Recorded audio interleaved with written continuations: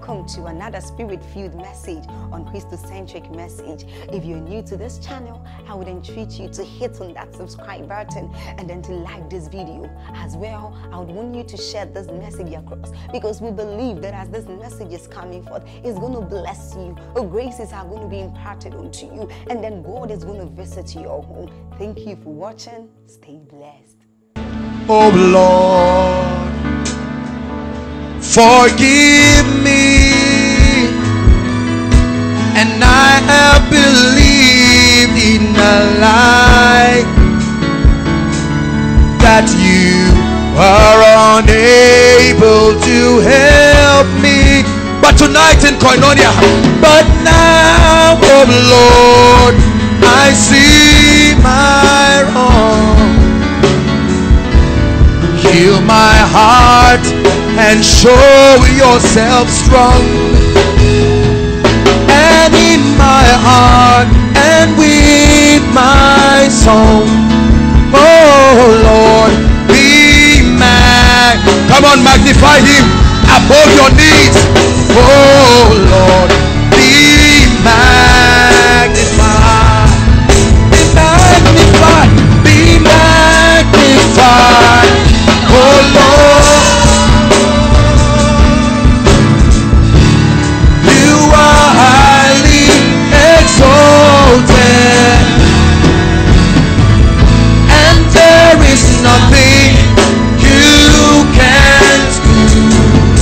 Oh Lord, be magnified. Oh Lord, be magnified. So I pledge allegiance to the Lord with all my heart, with all I am. I will seek to honor your command. I pledge, come on, sing it from your heart. I pledge allegiance to the Lord with all my heart, with all I am. I will seek to honor your command. For the last time, sing it from your heart.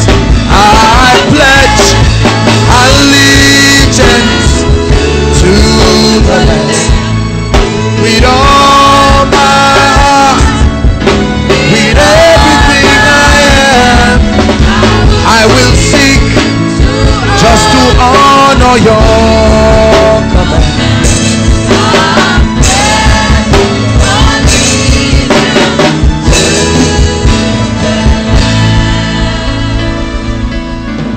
Your passion for God will tell in your desire for evangelism.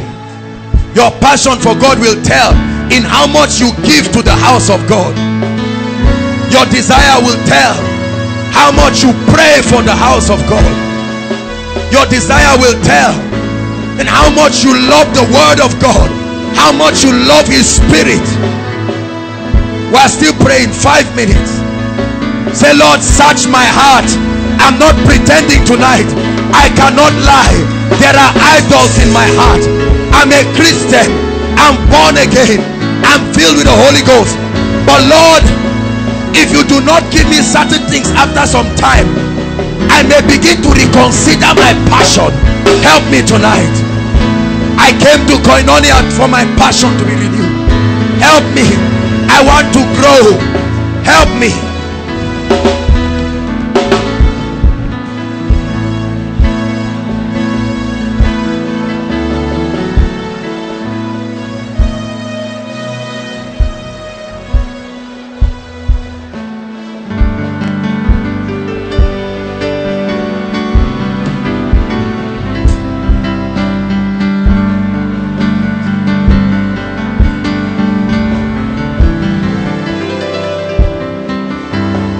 I will lift my hands and I will sing. I will sing holy,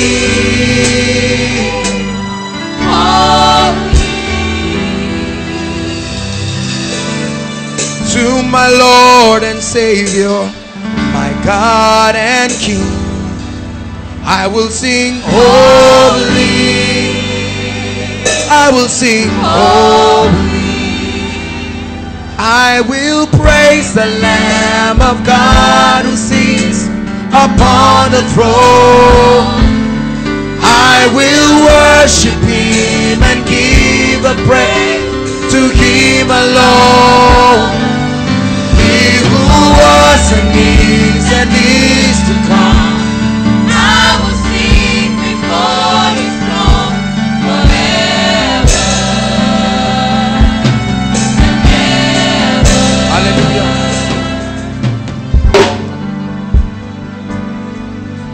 Say, Lord, I'm sorry. I've taken your pursuit and replaced it with many things. Say, Lord, I didn't even know when certain desires overtook a genuine passion. I was so distracted by the burdens upon me that I did not realize that I had missed out on a genuine passion. Genuine passion, not tied to marriage, not tied to money, not tied to fame, not tied to ministry, not tied to anointing.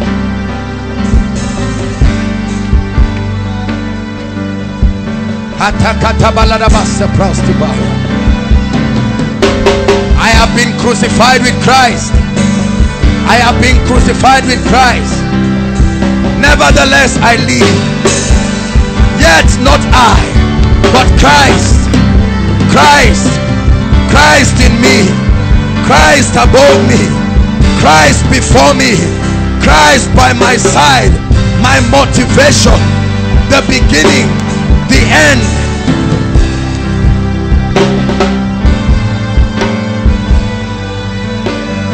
Hallelujah. Listen to me. Listen. God is re-examining the foundations from which our pursuit for Christ is hinged on, because the Bible says if the foundation, it says if the foundation be destroyed. Are you listening to me? We are still praying. I've not finished the teaching, but I just sense in my spirit to sing one more song. It's all about you. It's all about you. If you don't believe it, don't sing it yet. Keep quiet. Keep quiet. When you get the revelation, you can join. But for as many who mean it, it's all about you. It's all about you. It's all about you, Jesus. Hey, it's all about you. It's all about you.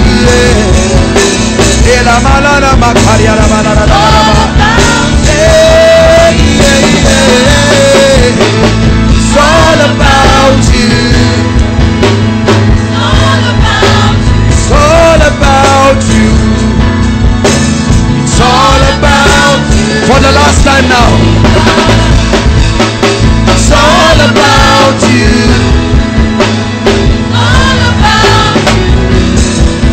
It's all about you, Lord. All about you, Jesus.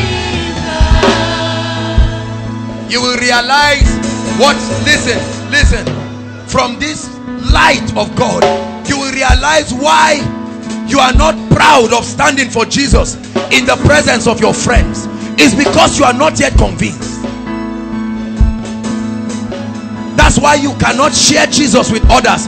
You are afraid of the embarrassment. You are conscious of your beauty. That's an idol. You are conscious of it, lest it will kill an opportunity to be in a relationship.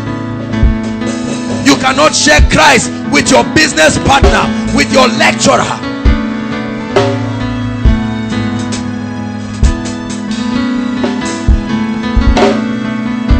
We have replaced him with different things in our hearts. So every time Satan comes, he comes projecting your lust first and foremost. so that you cannot resist.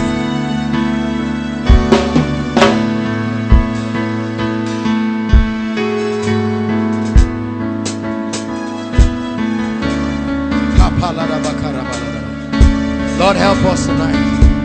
Hallelujah. Hallelujah. That's why you are here. Please be seated and let's continue.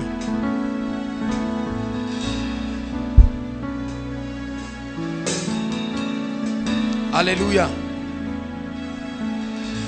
The Bible makes us to understand that before the day of the Lord, listen to me, the spirit of Elijah, Malachi 4, before the day of the Lord, the spirit of Elijah will be sent forth to prepare the way. And so before Jesus came, the spirit of Elijah was sent forth and he began to prepare the way. How was he preparing the way? Calling the people to realize how bad they had fallen. Not because he could redeem them. Baptism at that time was not a sign of new birth. It was an indication that they would be interested in what Jesus was coming to offer. So as many who were convicted by his teaching prepared their hearts so that when the Messiah showed up, they would not resist him.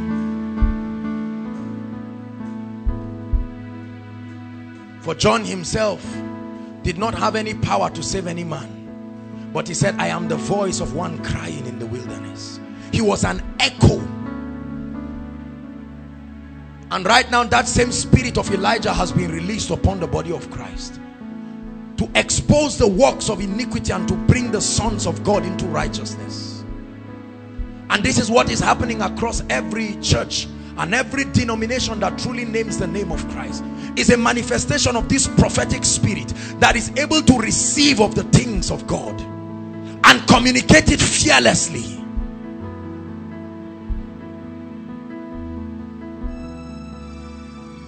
This is how your Christianity will last, so that 30 years from now you will raise your children in the fear of the Lord. They will know no other doctrine and no other gospel. By default, they will be built knowing that they love God and they have a passion for him and him alone. Hallelujah. Romans chapter 8.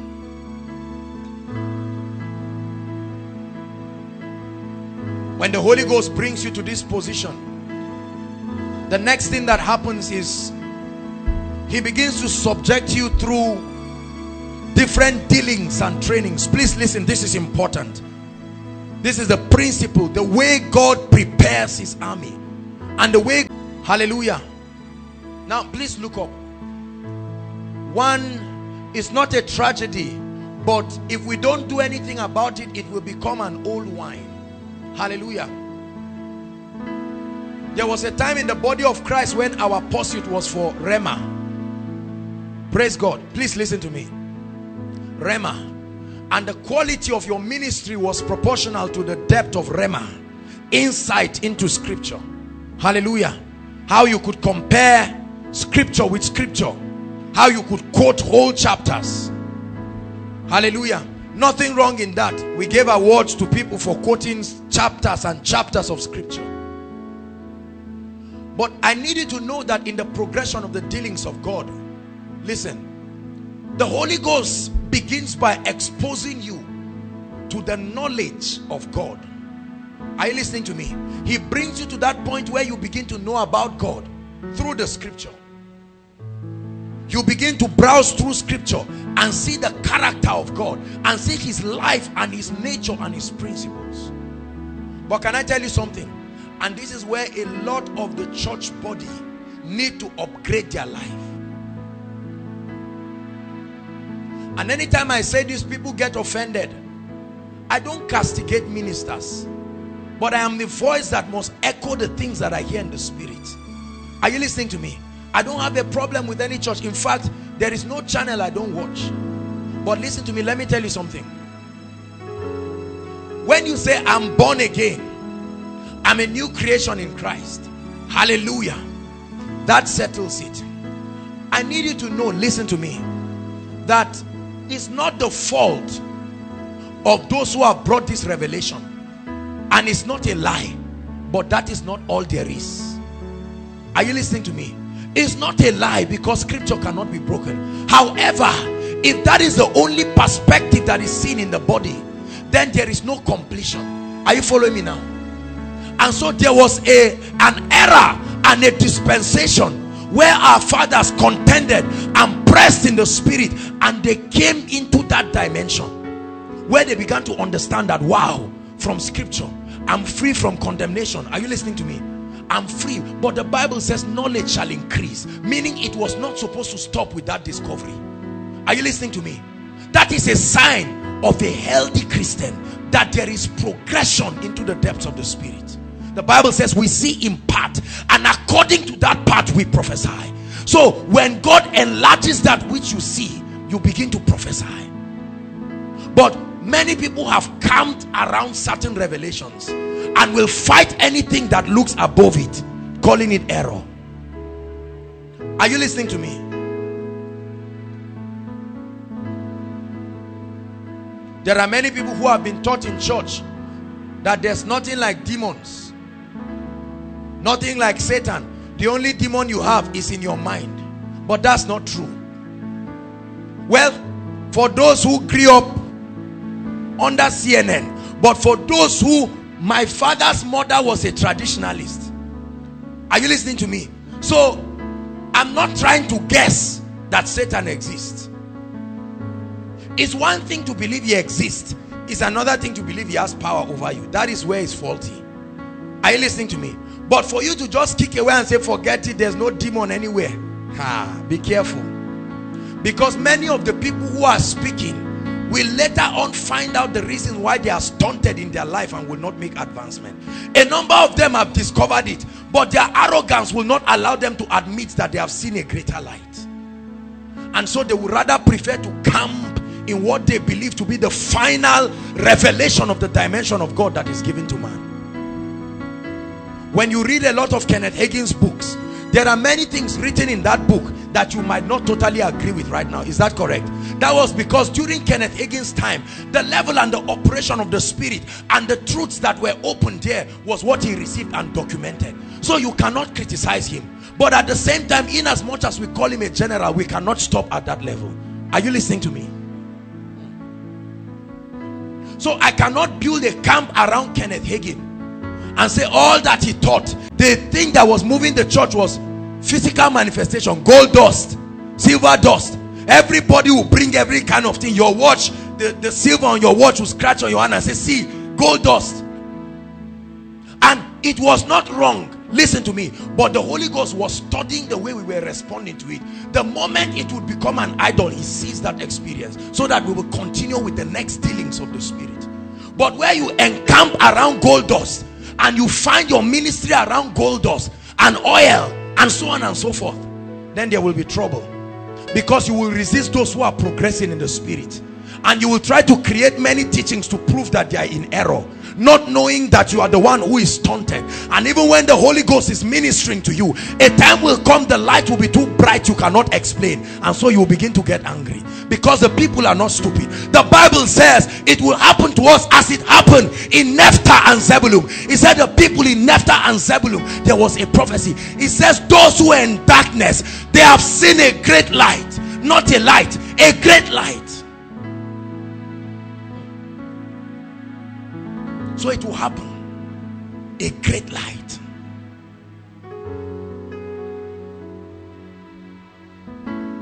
One characteristic of a healthy church is the ability to transit with the spirit. But when the man of God takes the place of God and makes himself the final authority in the church, he is unable to adjust, because his ego will not be able to accommodate the explanations he has to give for his transition in the spirit.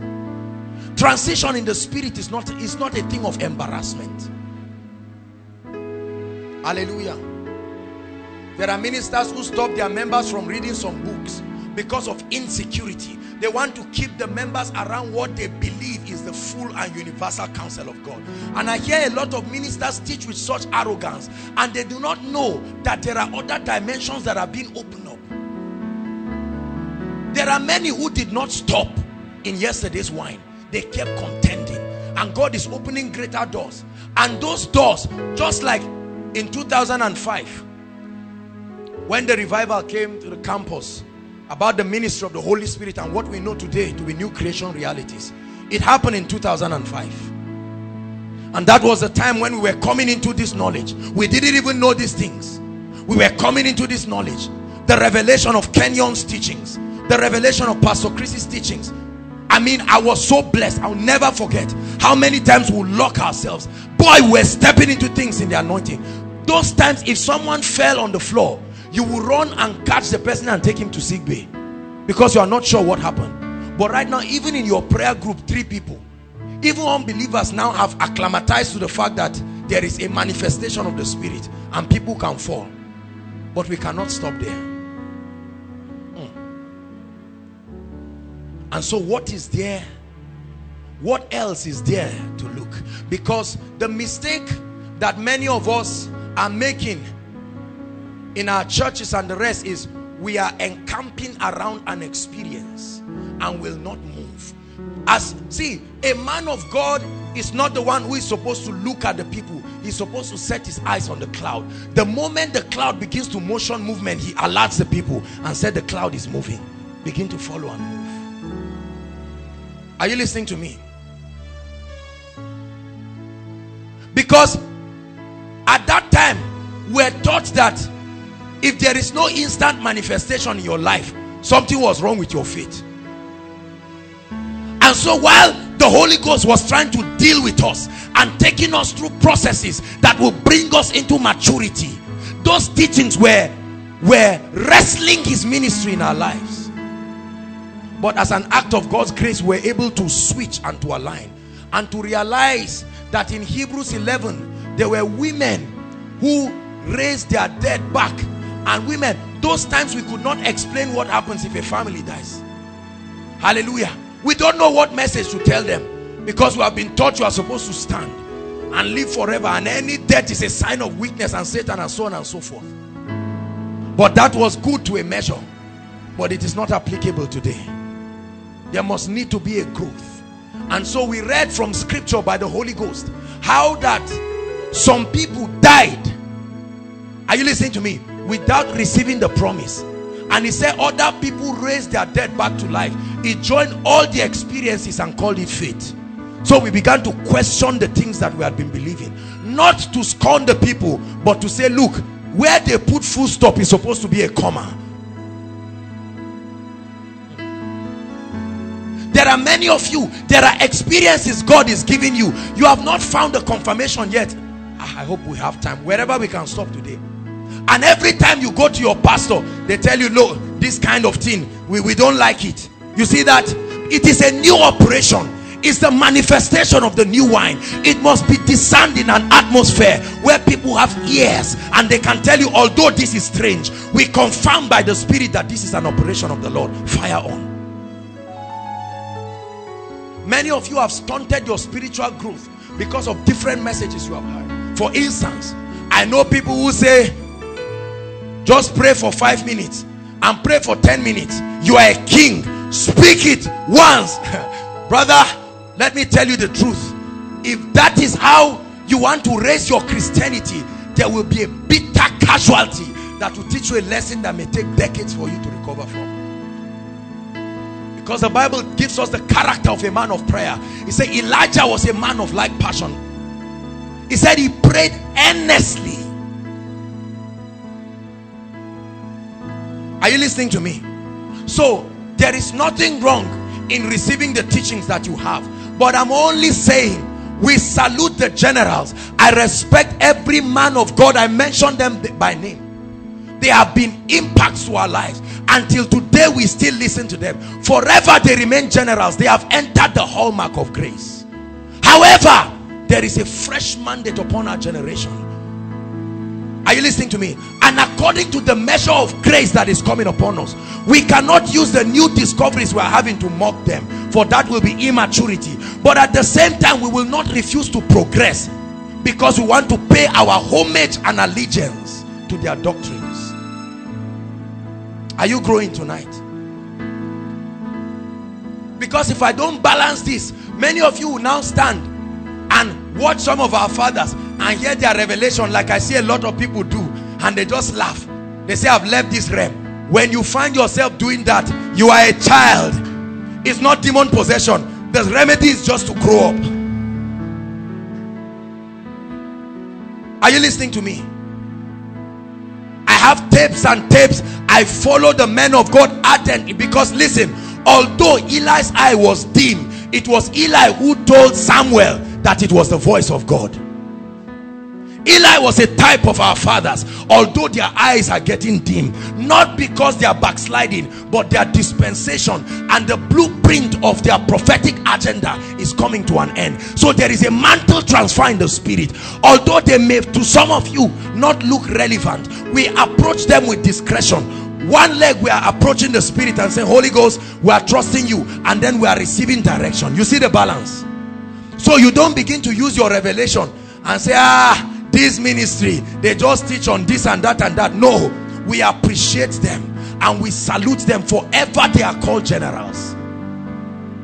Compared to them, we are only but toddlers rising up in the spirit.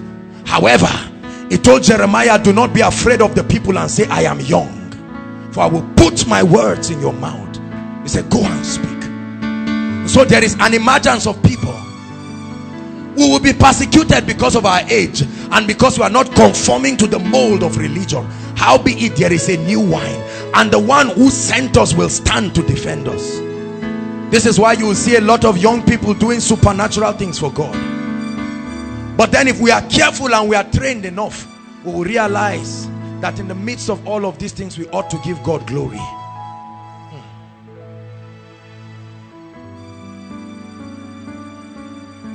Hallelujah. So tell your neighbor, change your full stop to a comma. Say it one more time, change your full stop to a comma. Do not reject the operations of the Spirit. Open up yourself. Please, don't be caught up in that thing. My church, my pastor, this is what we believe. God is leading you to a book in the bookstore. It may be by an author you don't like. There's nobody I don't watch. Let your mind grow wild. Nobody. If I cannot learn anything, at least I can learn diligence in ministry. So you must maintain a posture. Are you listening to me?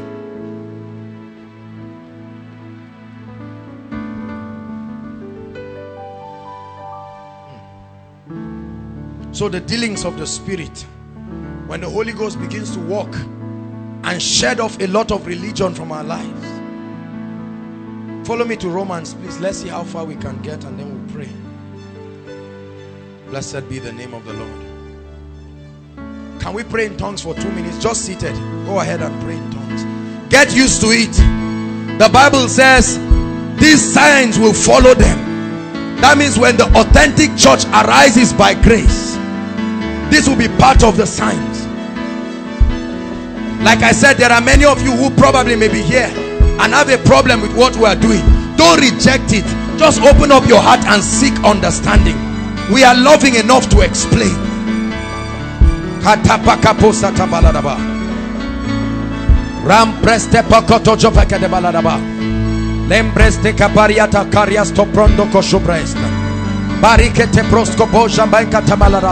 Rabakata praste pateke de beledebos. Rabosoto pondo koproske bai. Akria katebala debo shaprosa. Rabatekete. Lembratikata. Lord, let me grow. Lord, let me grow. Lord, let me grow. In the name of Jesus, I refuse to lag behind. Bantekaposata preteke paladabos. Hallelujah. The first thing that happens to you, hallelujah, the work of a believer is that by acknowledging that Jesus is Savior over your life and His Lordship, the Bible makes us to understand that the Spirit of God comes to live in you. Hallelujah. The Bible says he that is joined to Christ is what? One spirit. So there is a oneness that happens from the realm of your spirit. What is the result? Faith is imparted in you, and suddenly you begin to gain meaning over spiritual things. The things you would have rejected, because the Spirit of God lives in you, he begins to direct you. Now watch this. You will read in your Bible as you progress in this journey. Now you are born again, and then you begin to read in your Bible, let the weak say I am strong, let the poor say I am rich. Wonderful. Then you find another one. You have been anointed to heal the sick, to cast out devils. Wonderful. You keep noting the scripture. Hallelujah. By the time you have 30 or 40 beautiful scriptures, now you will rise up based on the confidence of those scriptures. God will not fail. Hallelujah. Then your first attempt on a man on a wheelchair, he doesn't stand, and then a question begins to brew in your heart. What happened? Hallelujah. And then you saw that you are the head and not the tail. Then your result came out and you saw a carryover, and you said, well, God is just, something is there. You just leave the question mark there. And then some of us go to our men of God and say, please, what meaneth these things? I'm not getting it. The things I see in scripture and the manifestation in my life is creating a contrast. And most of us men of God, all we tell God's innocent people, because that is the limitation of the perspective that we see. You don't have faith. It's not enough. Stir up your faith. If it's faith, it should work. Now the people stare. How do I stare? And they get books and they keep reading. They read different kinds of books, volumes of books, to the point that they can recite the books, and then they don't see a noticeable improvement in their life, and they come back, and then we're unable to give them answers. Listen to me. The journey of a believer, the moment you give your heart to the Lord, listen, you begin to progress from knowing God to entering into an experiential walk with him. Are you listening to me? And the experience of God with a man cannot be taught. It is unique. It is a unique dealing. Are you listening to me? Now, through those experiences, your convictions about the things you see in the world begin to crystallize and gain substance. Are you listening to me? The first area of argument is your mind. The Bible says in Romans chapter 8 verse 5. Let's look at it quickly. Romans 8 from verse 5.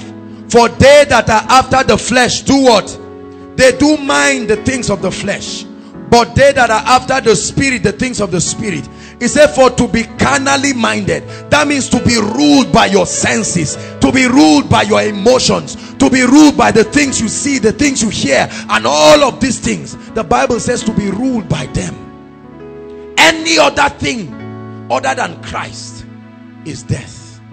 In other words, it is an effort in futility. Hallelujah. And so your mind begins to wrestle the things of God, because when God steps into your life, listen, he's not seeking a space, he's seeking the whole. He's not seeking a part of you and say, okay, other things. The moment he stands there, he begins to wrestle and push every other thing. Hallelujah. And that's where the willing submission of a believer begins. Listen to me. You can choose where to stop in your spiritual journey by saying, Lord, I've tried and I've come thus far. This one will not go. God will begin to touch them. Are you ready to listen to me? So you love God so much, and then one day God will say, empty your account. You say, how about God? I reject that demon. He has taught something. He's bringing your finances into obedience with Christ. Then he touches your uncle who sent you money all the time. Say, Lord, my faith is working. Now he doesn't send you money. And what happens? My faith is still working. After 2 months, you really find out that the one you've been trusting was not God. Hallelujah. And then he keeps touching those things until he comes to a point where he is exalted king. I like a song that says, he is exalted, the king is exalted on high. You know that song? He is exalted, the king is exalted on high. Powerful song. So the Holy Ghost begins to wrestle your flesh. What happens? You are born again. And although you are shouting, but the issue of women, you have not surrendered that part. So there is half Babylon, half. You are filled with the Holy Ghost and you are preaching. Hallelujah. But then you sit down and start remembering those days when you are in the world. And every lady that passes around you, if any guy stands, you say, you are covering my view, please. There is a contention. This is what the Bible is telling us. Are you following me now? Galatians chapter 5 from verse 16. It now begins to tell us. It said, now I say then, walk in the spirit, and you will not gratify the desires of the flesh. It said, for the flesh lusted after the spirit, and the spirit after the flesh, and both of them are consistently under contention. And then although you are born again, you find out that you are still involved in masturbation and certain things. You may not tell people, but these are contentions. You are praying about it. I'm showing you the progression. Then you begin to see every kind of thing. When you are praying before God and you are praying in tongues, you begin to see God brings out the state of your heart. Envy, lust, jealousy. You say, Lord, me? I'm a new creation. I'm born again. But then you are seeing your old man. Cain is alive and strong, wrestling with Abel. And because Cain is the elder brother of Abel, that flesh, it had gained dominance in your mind. Now Abel wants to come and take his place. And so there is a contention. Are you listening to me? The old man does not want to give way. The old man does not want to give way. And then Satan gives you an alternative. He said, look, there is something called the grace of God and God's mercy. Why don't you wrap yourself around that revelation and let everything go? And so you are laughing. You are saying, hallelujah, all things are working well. But you sleep in the night and people come and press you and sleep with you. You get up in the morning and it's not a problem. You will never tell anybody. You're just smiling. But these are questions you are asking. And say, what is wrong with my new creation status? And God is saying, no, it's a journey. Your mind is giving room for Satan to find expression in your life. And you are unable to lay down everything. Are you listening to me? You love God, it does not mean you are a devil. Don't let anybody condemn you, but you must not condone your state. You must do something about it. Hallelujah. You never believed you could steal. One day, in the heat of hunger, you just saw 100 naira wanting to take it. The Holy Ghost told you it's your roommate's own. You can't say you didn't hear him. And you said, Lord, the flesh contending with the spirit. And he said, does it really matter? Lord, if I ask her, she will give me. So what's the difference? God is saying, ask them. Because there is a protocol in the spirit. And you just whistle and squeeze out and carry the 100 naira. You buy buns and you eat, and God keeps quiet. It does not mean he's endorsing you. He's only encouraging you, because a time will come his light will shine in that area of your life. While men slept, the enemy planted tears among the wheat, and the people who were with the husbandman said, should we begin to work? He said, no. In the process of pruning it, you will remove some things, so let them grow. There is a level you get to, then God will say, all right, about this issue of masturbation, it's been 2 years, and although you have been healing the sick, can we deal with it now? Said, oh, I'm a new creation. What kind of embarrassment is this? oh Lord, don't bring up this issue. And Satan begins to give you an excuse. We have a church that is so dignified and we cannot open up ourselves before God because we think it's an act of weakness. Can I tell you something, friends? If you must grow and be truth, if you must grow and be mature and stand in truth, then you must open up your heart and let the Holy Spirit examine your mind and prune out everything that does not conform to Christ. Hallelujah. While that is happening, you will seem to be standing in one place in your journey. Other people have started ministry since they are going. They are already on air. You are there cleaning out a lot of things. Are you listening to me? Because God is saying the kind of army I need to present. And your colleague who you started laboring in the spirit together has 7 branches now. And the guy looks at you and says, there's an urgency in the spirit. Let's run. The harvest is wide. And he said, are you prepared? The guy said, are you joking? Meanwhile, his choir ladies cannot rest again. Because the realm of the spirit does not know whether you are apostle or prophet. And so in the middle of the teachings, what happens? Cain, you look at a beautiful lady, Patience. How? And then you are preaching. And then Cain says, this side again, and you look. And you say, I have a prophetic word for you. Now, it's not your fault. You love the Lord. But you did not stay sufficient for the Holy Ghost to begin to take over your mind. So although you are prophesying, suddenly you are a prophet and you notice that Sam is the general manager of a bank. And by prophetic insight, you are giving access to his account number. Say, Sam, stand up. While you say stand up, the message that is coming from God is that you walk steadfastly. But you add comma to where God stops, and Cain writes out with the prophecy. He said, more so, God is telling you to drop an amount. And because of the accuracy of your delivery, you are consoled and you think it is God. Are you listening to me? And so based on it, you open a ministry. But then you find out that there are many things.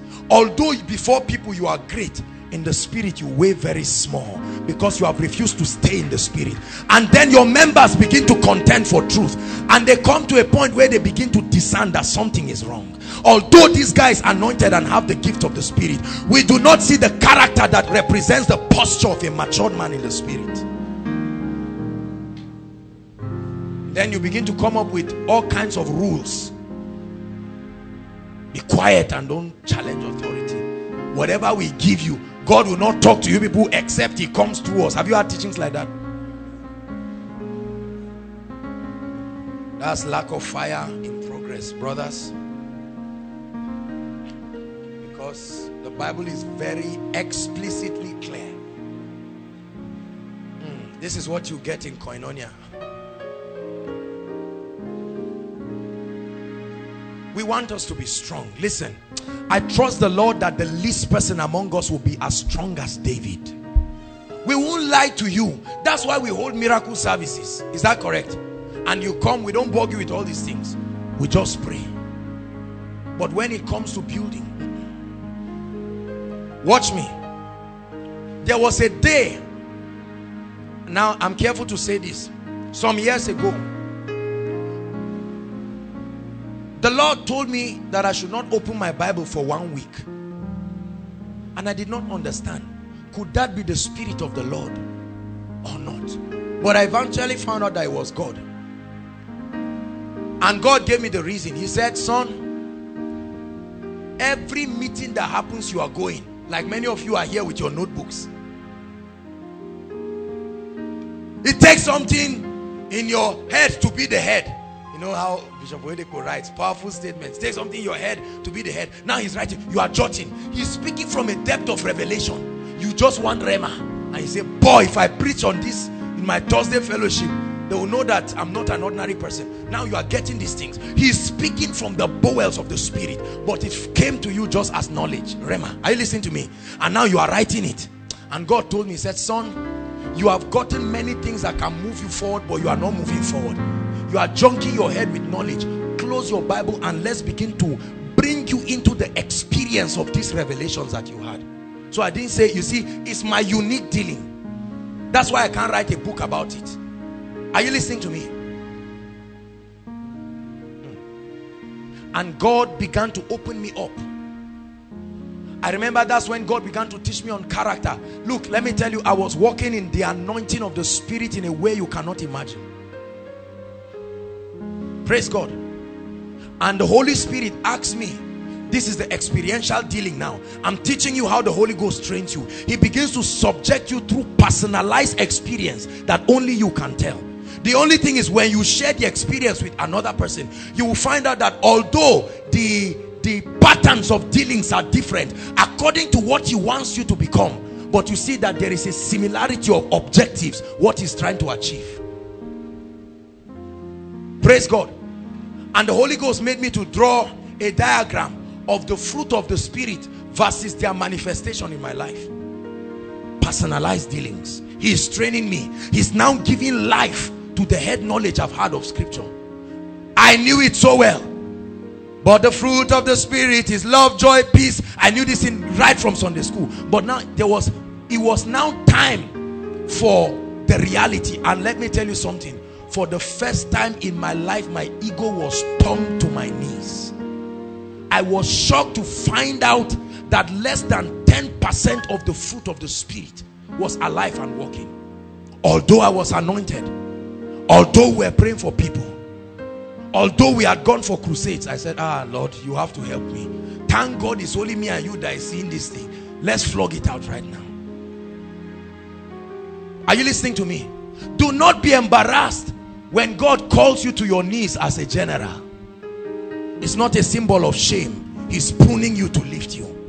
So don't be embarrassed to find out that there is an issue you need to flog out in your life. Don't let religion lie to you and say it's all over. Walk out that soteria, that salvation, with fear, reverence for God, and with trembling, because it has consequences if you leave it. Hallelujah. And when I began to do that, I saw improvement in my life, and people were happy.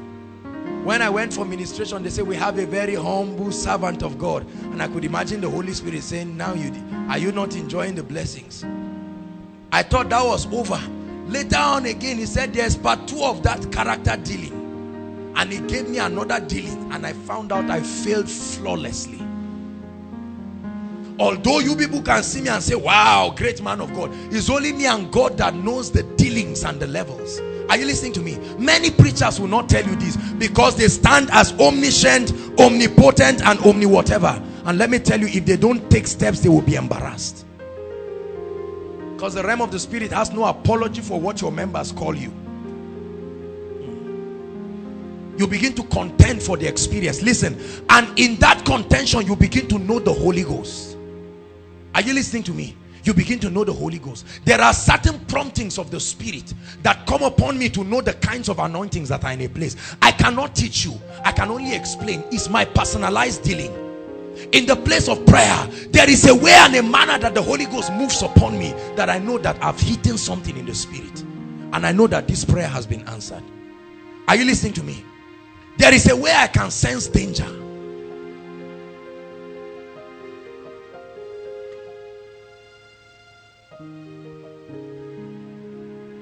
If somebody wants to call me, maybe to pray for the sick, sometimes few minutes before that time, I suddenly sense the anointing of the Spirit, and I sense the presence of healing angels. How did I learn that? The experiential dealings of the Spirit. This is how a believer grows. One day you are praying, suddenly your tongues begin to change. That's your first time of encountering it. And then you are saying, what is happening? Suddenly I found out that I cannot even talk again. I'm voicing, but I'm not speaking. These are questions. The Holy Ghost is luring you deeper with these experiences. People may reject it, but you know. Suddenly you are praying and you begin to sense the presence of people. You know that you are not alone in that room. And now your spirit is being trained. It's a customized dealing.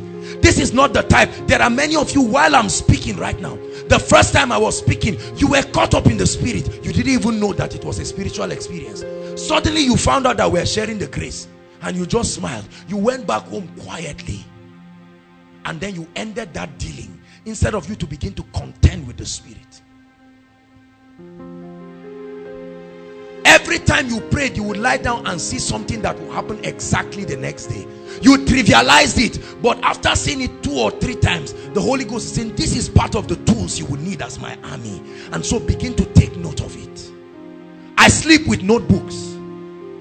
I sleep with my Bible, my notebooks, and my pen, because at every time, you see, so you begin to walk with the spirit, and you come to a point where you can look at someone and be able to help the person out of the abundance of your experiences. Are you listening to me? The atmosphere of your spirit is alive. Now your mind begins to submit gradually but surely to the lordship of the spirit. You begin to imbibe his word. His word now, the Holy Spirit begins to orchestrate occasions that will make the word be living and active in your life. So it's no longer just a logos here. It has become true. Are you listening to me? And then one time you will have course, and your father or your mother will not send you money, and the Holy Ghost will say, I want to show you a dimension of me that is accessible. I want to train you and build you. And then he says, now depend on me. Get up and go to your friend's room. As you are stepping into your friend's room, you see him with an envelope of 5,000. He says, the Lord was leading me. And you say, so that dealing I thought was my mind was the Holy Ghost. You are growing. There is a progression. Are you listening to me? There is a progression. Suddenly you sit down and you sense, guys, something is wrong, and you just tell your colleague, let's pray, let's pray. 5 minutes later they call and they say someone had a ghastly motor accident and he would have died, and God said, note that impression. I will make reference to it again. Your customized dealings with the spirit. This is how a Christian becomes a matured person, because over time you begin to gather these things and the Holy Ghost begins to shed light and he begins to teach you. So prayer becomes exciting, not because you want to go and do religion. You anticipate a new experience. And so you are praying and wondering, what next will the Holy Ghost do? Suddenly you are praying on your own. The next thing, you wake up and find out that you were on the floor. When you fell, you did not know. You thought you were too praying, but suddenly you found out that you had been in a vision for a long time. And you say, Lord, what is going on in my life? The dealings. Are you learning something, please? Then you begin to pray. Then you begin to build. There are times that you are sleeping and God gives you a dream, and you get up and there is no direct application of that dream in your life. The dream was an explosion of your mind and your spirit to acclimatize with the dealings of God, so that scripture will now begin to make sense based on the things you have visualized in your dreams. So you find yourself walking on water, and in that dream, a lot of people say, Mami water, calm down. Don't just call everything Satan. You find yourself walking with Jesus on water in a dream. He's giving you the feeling, so that when you come back and open that scripture, light that never entered you will now enter you. There are times in the dream you see yourself laying hands on the sick, and you have the feeling of victory, the manifestation of faith. And every time God will preserve that memory in your mind, so that the next time you see somebody in a wheelchair, you have that same feeling, and it will help the anointing to flow in your life. And suddenly, for the first time, it will be like a dream. Are you following me tonight? The dealings of the spirit, bringing the knowledge of God into the experience of God for you. Then you begin to speak. You are understanding the operations of the spirit. Now when you stand to preach, listen, you will not just talk as if you are talking. Your convictions are getting stronger. Listen, when you experience God, that's the only condition that you can die for him. It's not by confession. Are you listening to me? Stand up, sweetheart, my dear. Look at me. If I call you a man, what will you do about it? There are too many experiences in your life that have crystallized in your spirit, soul, and body that you are a lady. Is that correct? For instance, men don't wear weave-on except there's something wrong with them. Except there is a drastic shortage of the dealings of the spirit in their lives. Please sit down. Now this is a lady.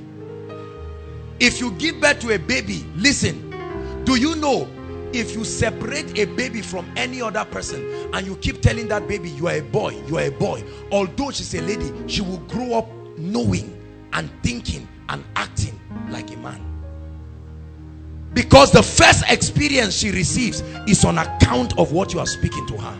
Are you listening to me? That's why God designed the trainings of ladies and men to be such that no man can deceive another. When the guy becomes a teenager, suddenly his voice is getting husky. Final betrayal, nothing can deceive him that he's a lady. And then he sees mustache on his face. All these things begin to tell him, look, Mr. Man, you are not a lady. And then what are they doing? They are memories in his mind. And then he comes to a point where he's convinced and he can die believing that he's a man. Such that when Americans are saying right now, there are factors we need to look at to ascertain whether a man is a man or a woman. You say you are on your own. I know and I am persuaded that I'm a man. This is how it must be.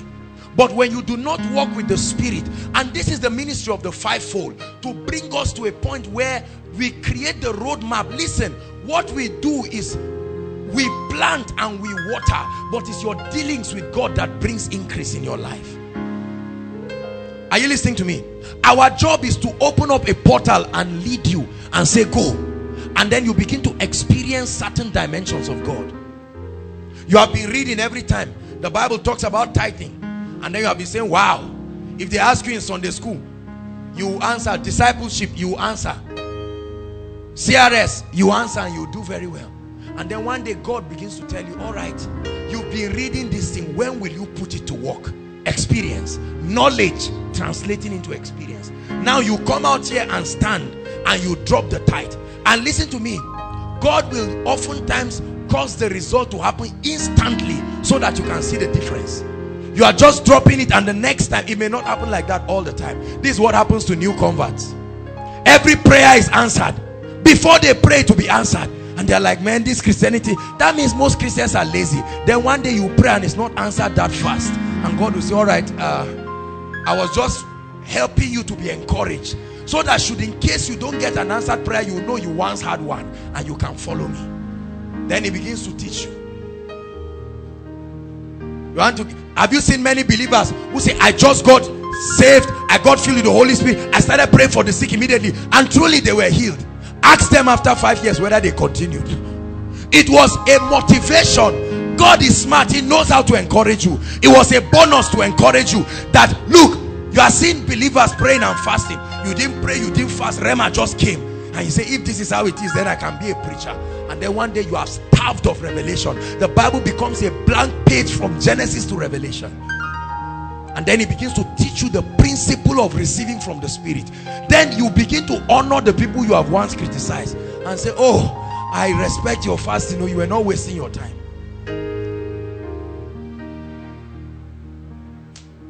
A body that becomes matured, not just in knowledge but in experience. That's why I like our mothers. They have gone through childbirth, they have escaped accidents. So whenever they are talking about the faithfulness of God, no matter whether they are not concerned whether IK plays well or not, you just raise a song. Even if it's, oh come, oh ye faithful, they just close their eyes, because it's a reflection of their experience. They have come to know God. When they were giving birth to the third child, they almost died, and they called on his name and it brought salvation. So whenever they read and they say, the Lord is my strength and my light, they have an experience that can relate to that knowledge, and for them it's not waste. Are you listening to me? A woman who has 5 children and 4 died in an accident. And then, see, this is one of the reasons why when you hear a man who has experienced God, When he speaks, you will cry, because he's speaking from the depth of his experience. I remember listening to Reverend Dr. Umar Okpai. Lost his children after a crusade. After a crusade, his children drowned and died. He had to start a new family again. So when he reads the book of Job, and Job said, though he slay me, he will say yes, because there is an experience. He has gotten that dimension of God, and nobody will take it away. Have you gotten the experience for the revelations you are shouting about? For that may be the missing link.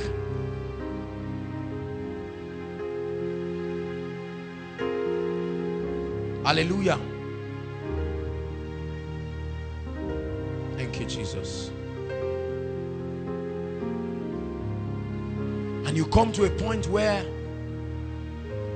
you experience certain things. Don't waste your experiences. Let the Holy Ghost use them as a training ground to make you mature.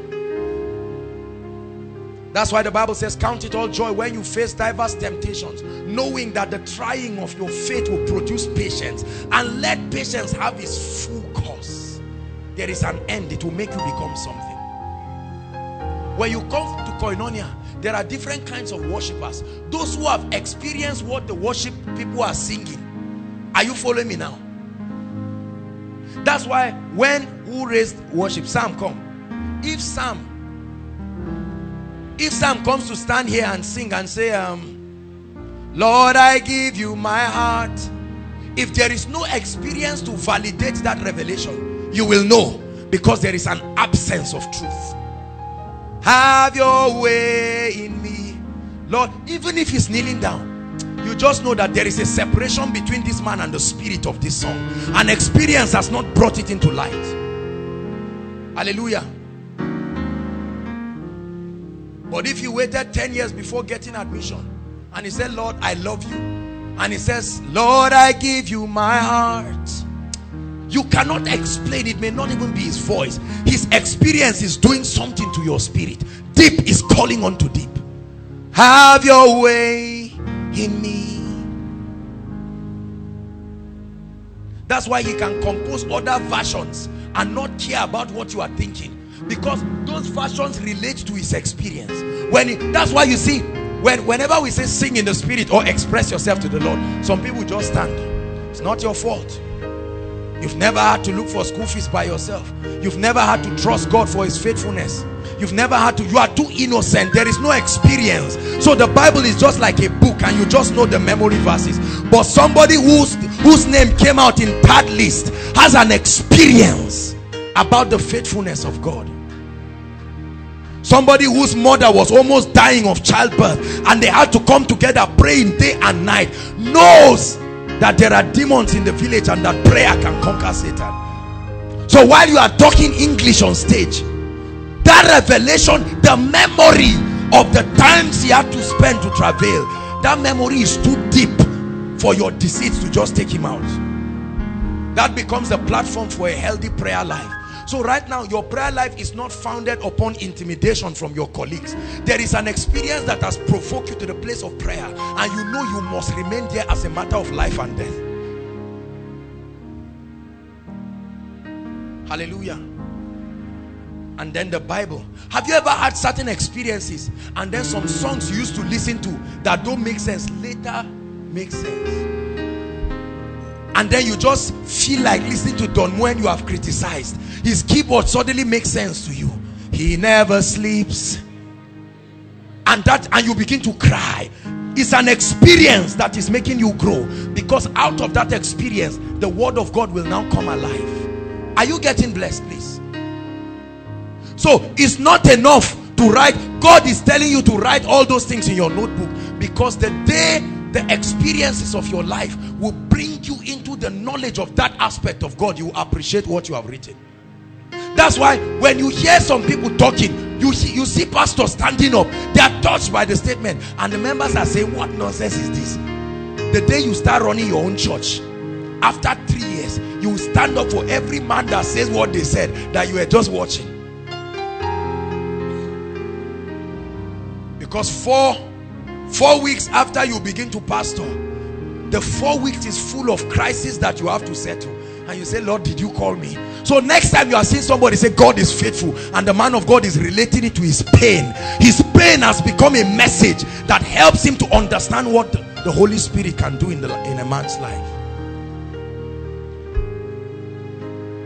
This is how believers become matured. And if this is not taught in the body of Christ, we are going to have a crippled people. Are you listening to me?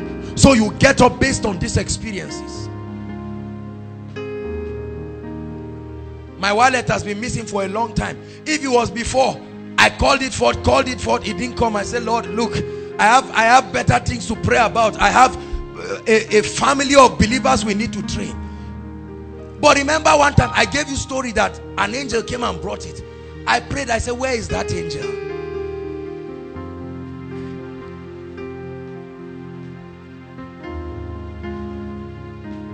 Hallelujah. The rigor of going through ATM activities right now and all the things there. But when your heart is with God, anything that leaves you cannot, it only creates more space for him to feel.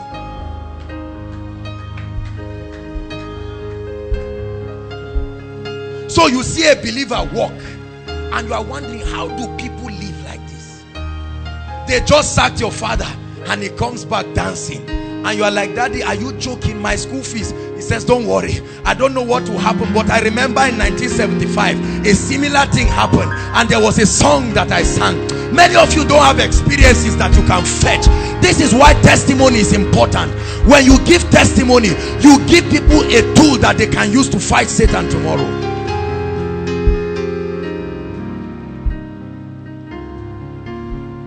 And then you become a matured Christian. Hallelujah. Kenneth Hagin went through all kinds of sicknesses that wanted to kill him. So when he stands ministering to people, God brings that memory. And out of that memory comes compassion. And from that compassion, the anointing will flow.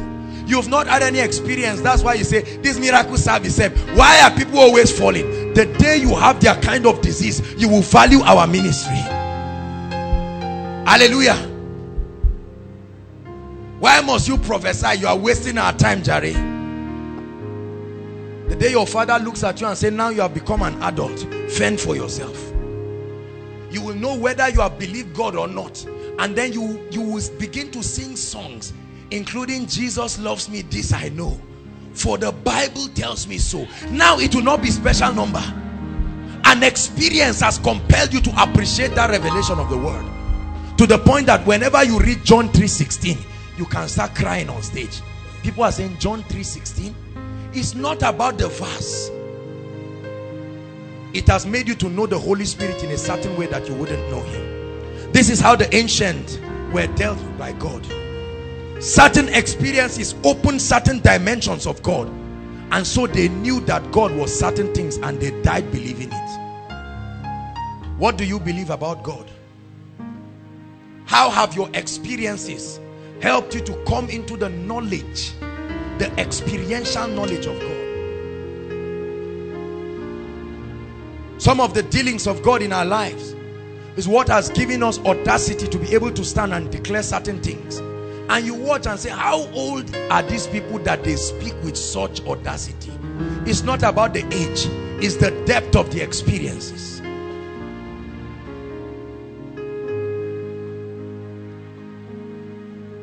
Am I ministering to someone tonight? We are going to pray. When that happens, listen to me. You come to a point where you do not trust any other thing again aside from God. At that point, he becomes King of Kings and Lord of Lords. Then you will now appreciate my song, King of my life, you are my all. Don't sing it. And I live for you alone. I wrote that song on Valentine's Day.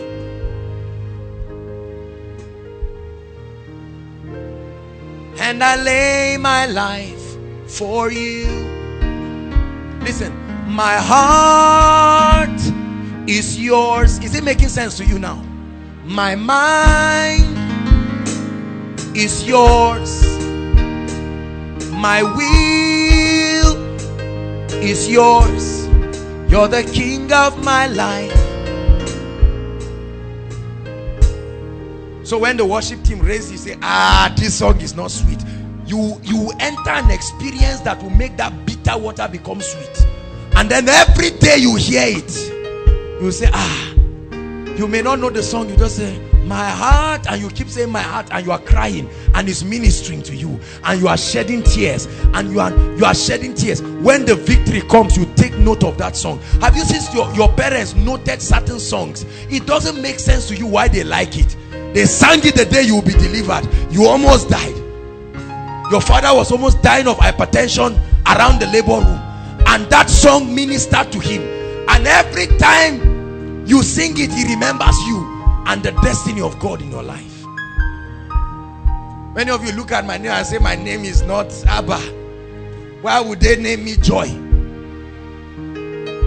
And then they will tell you the experience that led to that name.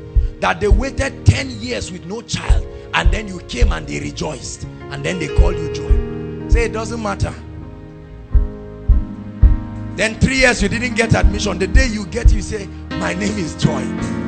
The revelation has brought you to a position where you begin to appreciate certain things.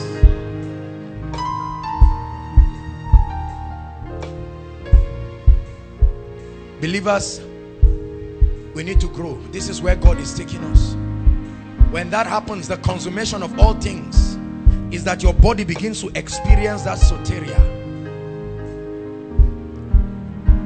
And then you can allow your body to be a channel through which the life and the power of God can flow to others. Your vocal cords become instruments through which you will communicate his life and power to others. At that point, you become useful. But can I tell you something? This is the journey. Stop looking for power and manifestation. What you should be searching for right now is God. Say, Lord, give me an experience. An experience. Beyond Christianity, an experience. An experience. Lord, I desire an experience with you. I've had knowledge, I've had so many things. So when you hear Michael Smith say it's all about you, you'll be wondering and say, ah, all about him. But Lord, I've given you all, and the Bible says I've been bought with a price. I pray that the Lord will lead you into the pathway that will cause his word to come alive in you. At that point, nobody will tell you to do evangelism again. It will not be guesswork. Listen, when God opens up the operations of the Spirit in your life, he brings you to a point where your mind and your intellect betrays you again and again, and there is only one option left: God and your love for him. Like a Trinkuman, you say, Lord, I'm available, and you mean it from the depths of your heart. And when he begins to use you, there will never be room for pride, because the memories of the dealings will remain in your heart. Hallelujah. We're going to pray. Rise up on your feet. The experiential dealings of the Spirit.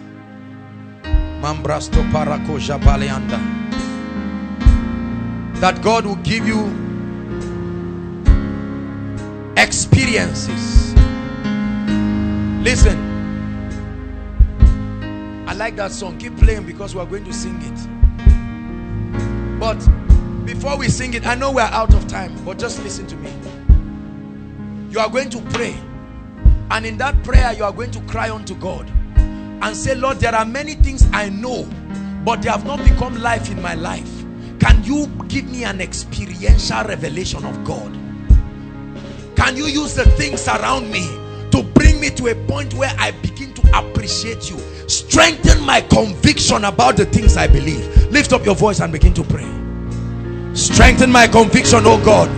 Let my faith not fail me. Strengthen my convictions, that when I say God is faithful, I mean it. That when I say God is holy, I mean it. That when I say I'm righteous, I mean it. Come on, pray. In the place of prayer, as I study the word, I'm tired of reading letters. Let the word become flesh. Strengthen my Christian experience. Make my life a qualitative one. Go ahead and pray. Say, Lord, I subject my mind to the power of your spirit. I subject my mind to the power of your spirit. Breathe upon me, Holy Ghost. Breathe upon my mind. Affect my life. Breathe upon me. My thinking faculty, invade my mindset. Change me. Help me not to trust in any other thing. Help me not to trust in any other thing. The songwriter says, my faith is built on nothing less than Jesus' blood and righteousness. He said, on Christ, the solid rock.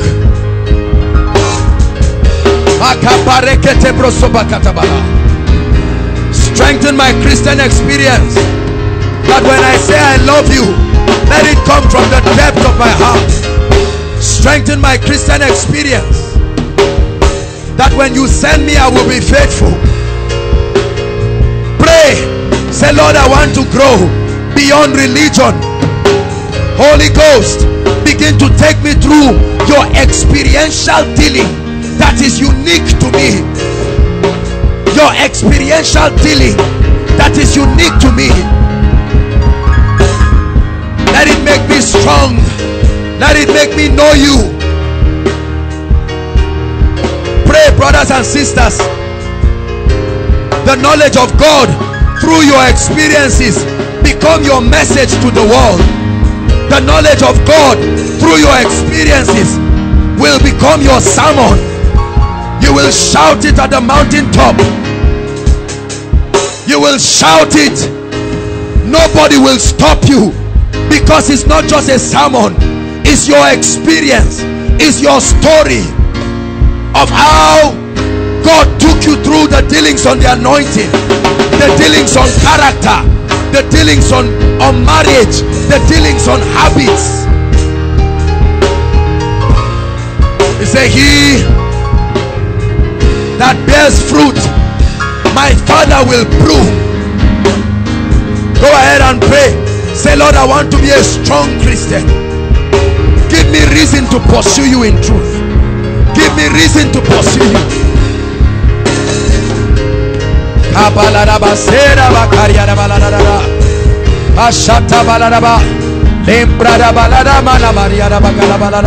Strengthen my convictions before you send me, oh God.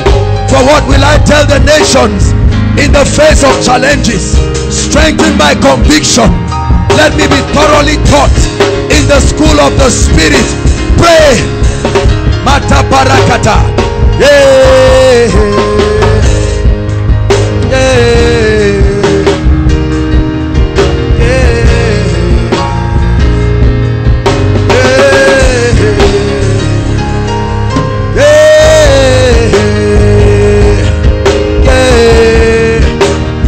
Holy Ghost, let my experiences make you become a friend indeed that sticketh closer.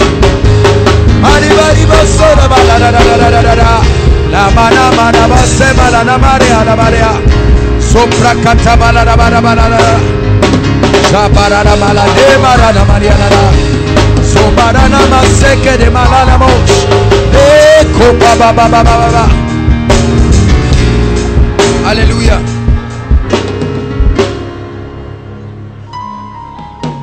So worship team, seek for an experience of your songs. Seek for an experience. Minister, seek for an experience. What message did God give you? Is there an experience that puts fire in it in your spirit? That's why Paul said, no man trouble me. There is a mark in my body that makes me know that I am of Christ. He didn't just call me. There is a mark. While he was dealing with me, while he was building me, it left an imprint in my spirit that forever I know I'm called.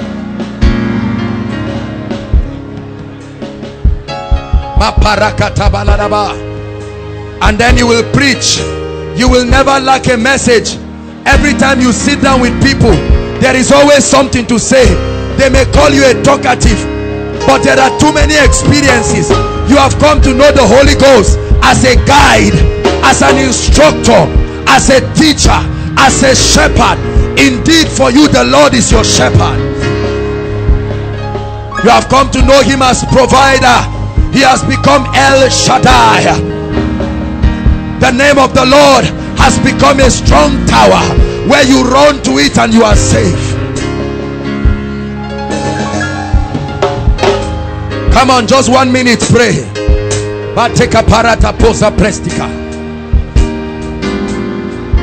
Where there is nothing, there is no one. So your Christianity is not by force. You are not doing God a favor. Say, Lord, enough of Rema. I need experiences that will crystallize my dealings. I want to be convicted. I want to have power with God. I want my words to be full of light and audacity. Bring me to the place of dealings. Give me a message, oh God, out of my experiences with the Holy Ghost. Teach me how to prophesy. Teach me how to preach. Take me through your Bible school. Take me through your Bible college. Train me, oh God. Train me, oh God. Train me, oh God. Teach me character. Teach me discipline. Teach me how to pray. Teach me how to make decisions. Make me a leader. Holy Ghost, I've neglected you, but I open up my heart. Holy Ghost, Holy Ghost, I need you more than ever before. Now I see that you are the secret of life. You are not just a Pentecostal phenomenon. And then you can say, I will pray in tongues. No one will kill my prayer life. I will pray in the spirit. I will sing in the spirit. I need an experience. Create a prayer altar for yourself. Create a place of Bible study for yourself. For yourself, not your group, not your department, not your church. Know God for yourself. Let your experiences give you a message about God.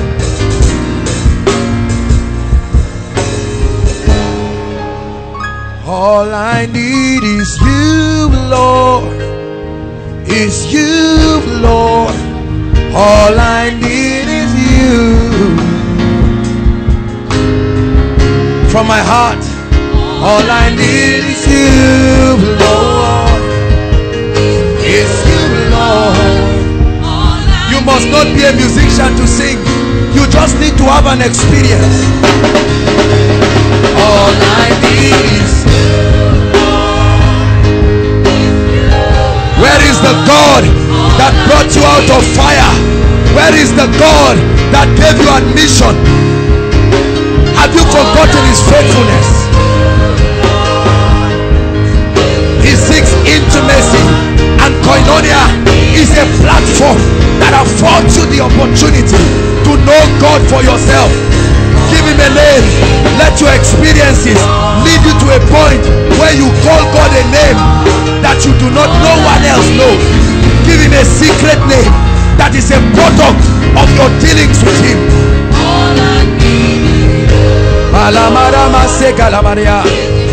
Rapha was the dealings of God with a man.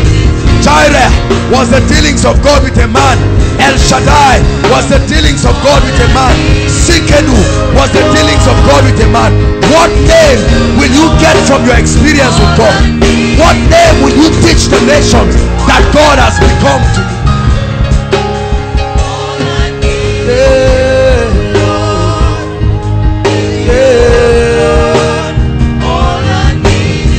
Hallelujah. Hallelujah. All through this week, listen to me. Many of you are thinking ministry, fellowship, church. Carry your Bible, your jotter. Let's restore the days in Zaria when in the night someone will carry a recharge card, a rechargeable lantern with tapes, and find a corner and stay awake and say, Lord, there is something you must show me. I'm not looking for it to become a pastor. I need it for life. Let there be a restoration of true hunger. Many of you have left your prayer lives because you started getting some things you were asking God to give you. Remember your hunger for God. Remember your passion.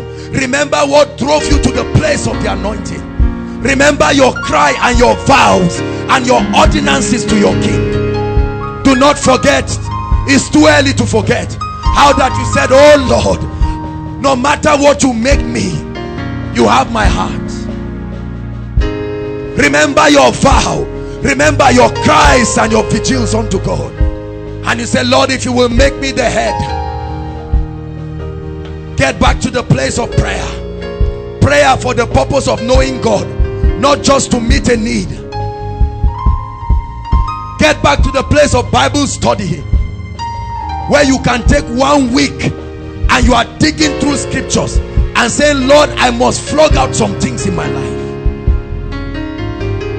You are struggling with habits.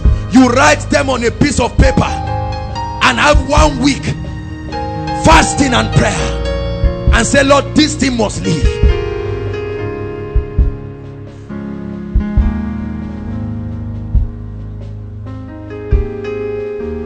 Where you say, Lord, you have told men that they are anointed, but I don't see any anointing in my life. Occasions have presented themselves for me to dispense the anointing, but I've not been able to do it. I pray for people, they are not healed with the Holy Ghost. I need to have an experiential revelation of getting filled with the Holy Ghost, and it causes you to have a retreat. The word retreat has become a foreign word among believers right now. Only the word prosperity, marriage, money, titles, ministry. We must restore true passion and godliness.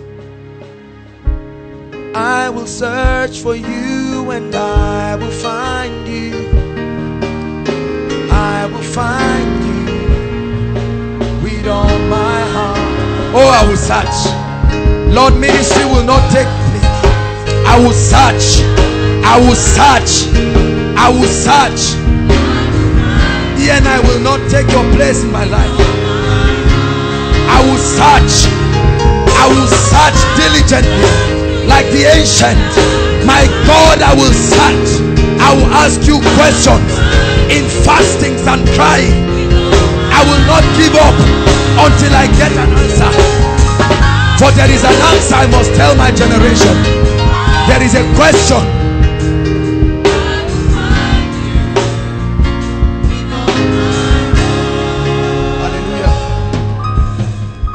Out of time. I hope that I've been able to put a hunger in your heart. Some of you need to go back to your homes this night and just sit and don't talk to anybody. No visitations.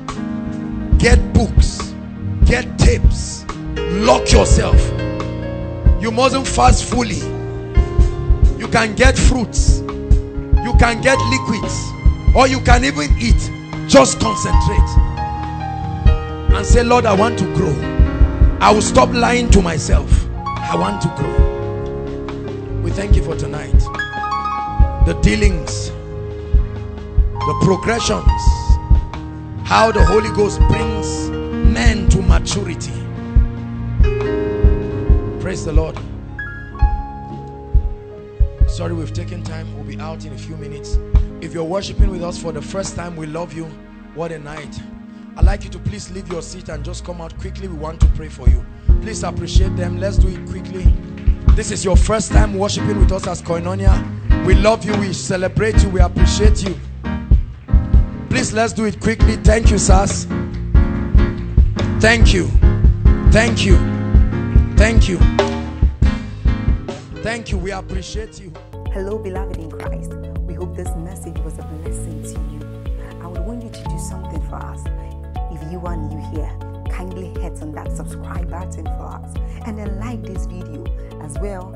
Share to your family and friends to bless them, because we know that this message will be a blessing to their body, to their soul, and to their spirit.